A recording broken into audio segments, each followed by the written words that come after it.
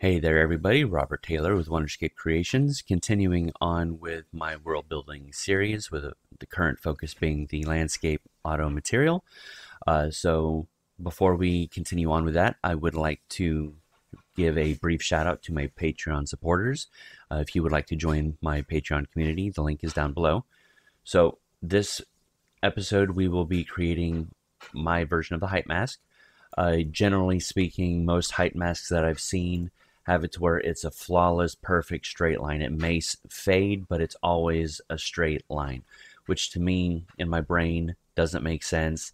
It's definitely not how it's like in the real world, but it's how it's done. So we need to make a couple of nodes to make it possible. So the first thing we're going to do is within the masks, I'm going to right click, create a new folder, and just call this one mask functions. And I'm going to move the edge noise over there. Now we're going to right click and type material function. We're going to call this one mf underscore height determination underscore wbt. We're going to go ahead and open it up, get this whole thing set up.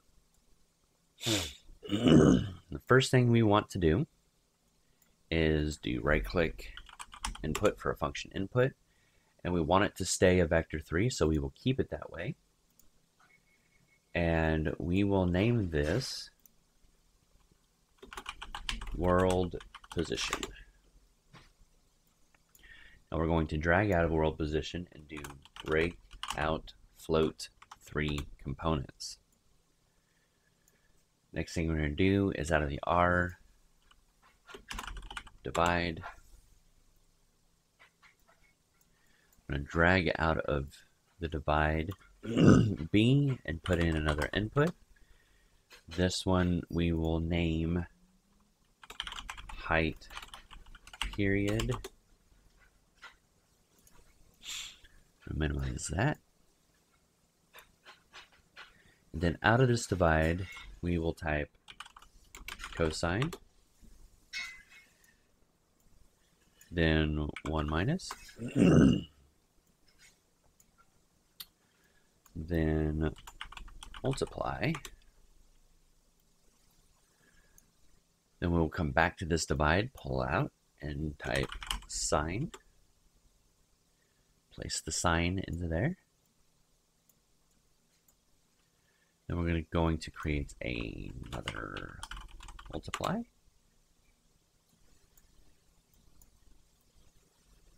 Drag out of this sine, out of that multiply, and we're going to make a sine. And then we're going to pull out of this sine and type divide.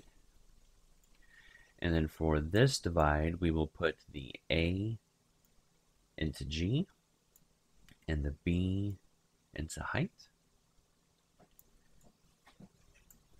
Then we will do another multiply.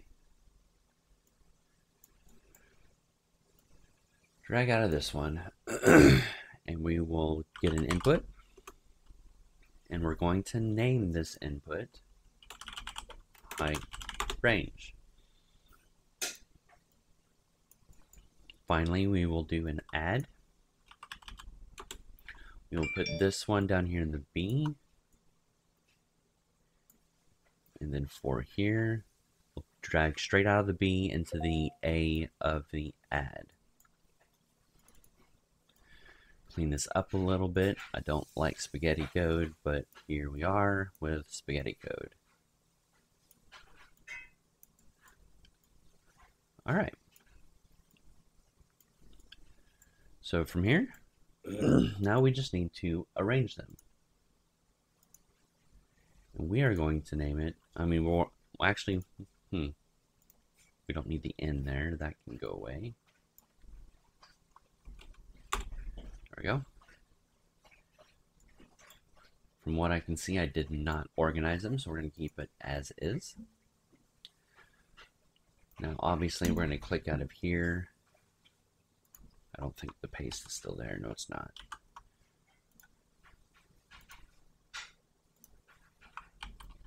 Do this. But instead, we're going to do 0.0 mask functions. Which means, yes, this one needs to change to this, now that I think about it, because it is a mask function. There we go.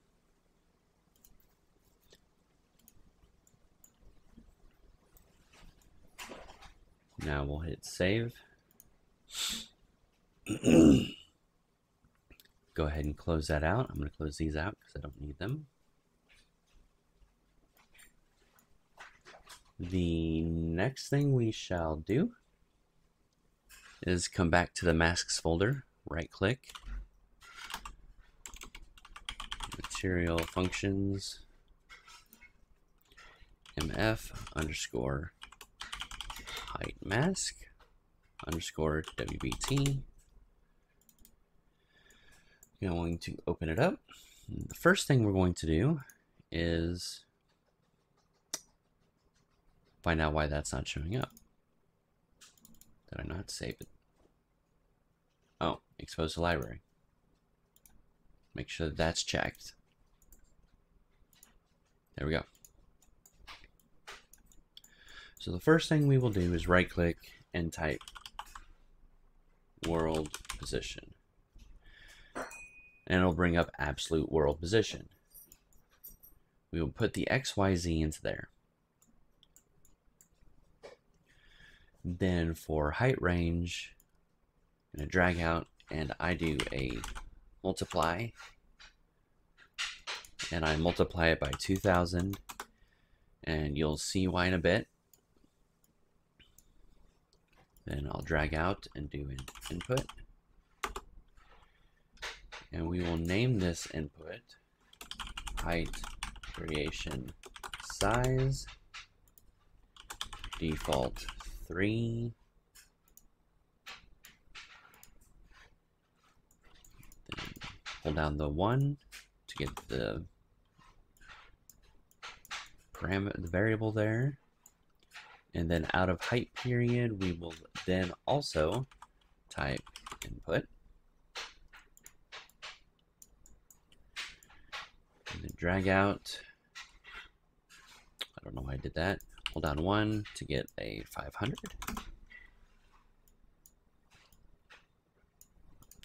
Click back on this input and we are going to name it height variation depth. Let me silence my phone because it seems to only want to go off while I am recording.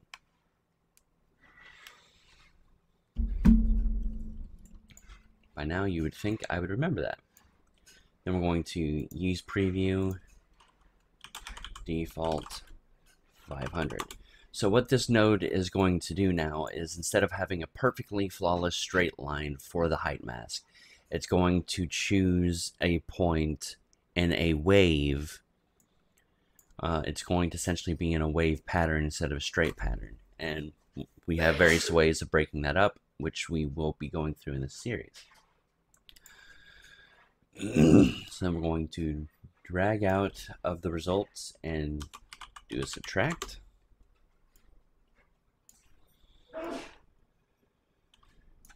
And then a multiply. We're going to multiply it by 100. And the reason we want this multiplied by 100 is once you introduce absolute world position, it no longer goes at a 1 meter size for the landscape. It now goes at a 1 centimeter size. So we want 100 centimeters. Well, I do. Some people don't care. And then I'm going to type input.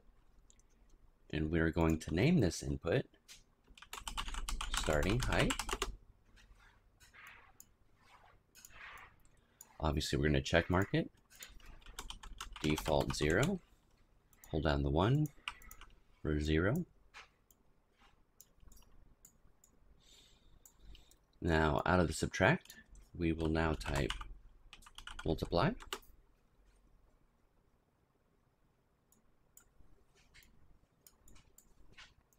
And now we want a static switch. Out of the true, we want a 1. And out of the false, we want a -1. Then out of the switch, we want another input. Remember to change it to a static bool. We don't want it to stay as a bool. We will pull out of here. Bool to get a static bool. We'll have it to be true. We want use preview value. We're going to name this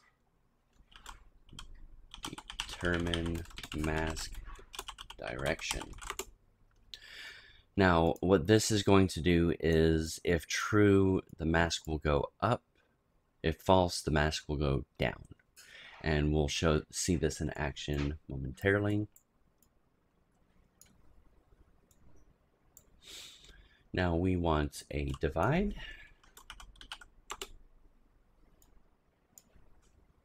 I'm going to pull out of there. And we're going to name it, well, first we need an input. Then we're going to get the height transition. Yeah, we'll just keep it at height transition. Hold down, no, we don't want S. Hold down the 1. I'm going to put it at the value of 1000.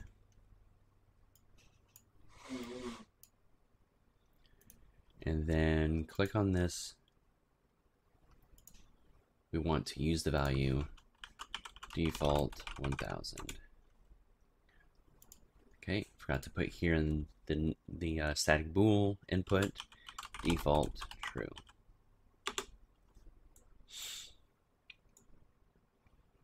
All right. So let's go ahead and make sure that the mask looks correct. We will organize all of our nodes momentarily. Going to right click. Did not put it in there. So click off all nodes. Expose to library. And we want this one to be the same as this one. Whoops. Copy. Paste. Save. There we go. Here's the height. Now we're going to place the height mask in there. That's a new one. Let's see what happens. Hit save. And here we go. As you can see right now, we have a bunch of circles. And that's why we wanted... Close that.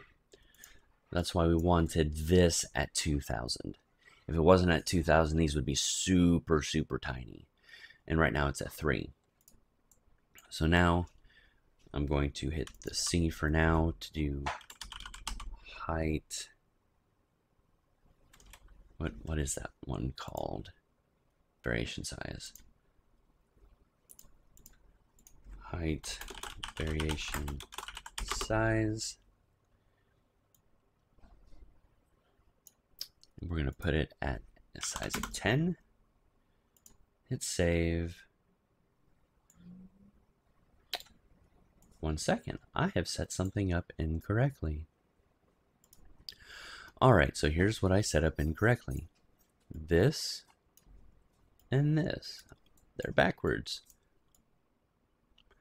I guess that's what happens when you do things slightly differently. There we go.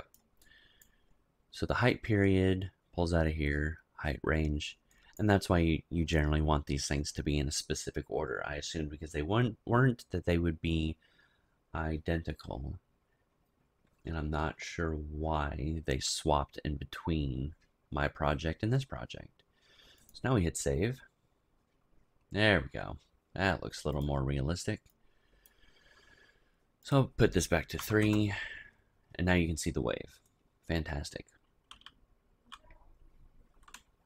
If I were to put this to a 1.1, now you're starting to see everything again.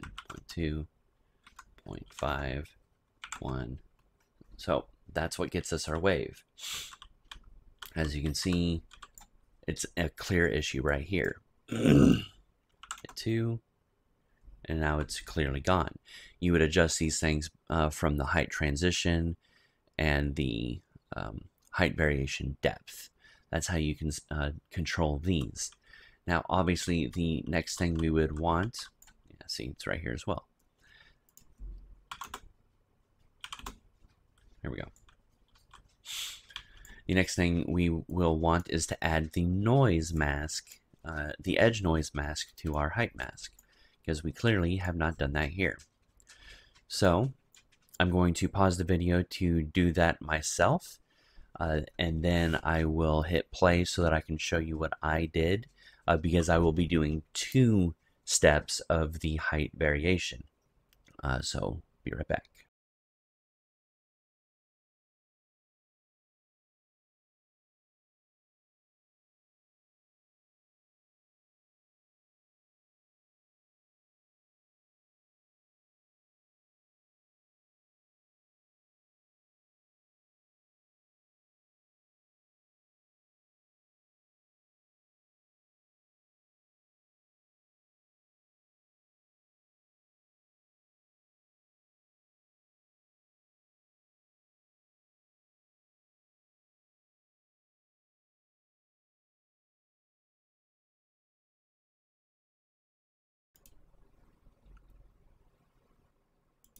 All right, I just noticed it wasn't paused this whole time, so I will speed up that portion right there, so that you guys don't have to worry about that. So, for those that weren't paying too close of attention for it, what I did here is obviously I created a reroute node. So if you just type reroute, you'll have add named reroute declaration node, and I named it height mask, so that I can then plug it in right here to the other code. And I have an edge noise mask set up twice for a large one and a small one. So the order of it will look something like this. So go ahead and pause it so that you can get this order if this is the order you are wanting. And you will end up with something like this, which can obviously be changed and looks completely different and immensely better using different noise masks. So let me just do a texture object. Instead of using noise, let's do the, what's it called, macro? Yeah, default macro variation, which in all reality is a noise texture. And I'm going to place this in the slope edge noise. We're going to hit save. And there we go. So this obviously just isn't enough. So if I hold down S and do large noise size, it's at 80, so if I put you at 200, and then copy and paste it, call this one small noise size, and we'll put you at 50. So come here, UVs, hit save. Looks a bit more on the ridiculous side, but you're hopefully getting my point. So we'll put you at 150. Put you at 15 again. No, there's something that's for some reason no. Alright, so me and my genius self discovered what I did wrong. There were a couple of things. So the first thing, I missed my clamp. This keeps the values between 0 and 1. That way anything that goes below 0 is put to 0. Anything that goes above 1 is put to 1. And then here, my edge noise UVs are what need to be 80, not my contrast. Same here for my small noise UVs need to be 15, not my contrast. So I can put that back to how it was. Save. Now when we come and hook these up,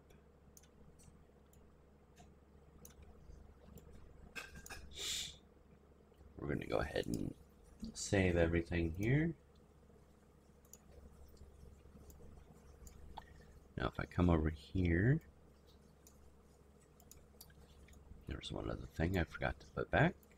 That just like this. Save. There we go. Now if we come over here,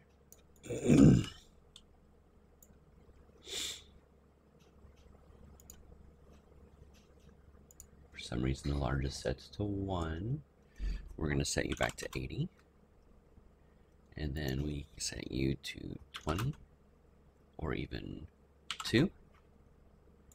And as you can see, there's now a bit more of a breakup on the transition. Obviously, if we increase the contrast, this line will disappear as it did in the last episode. I'm going to hit a 1, make this 2.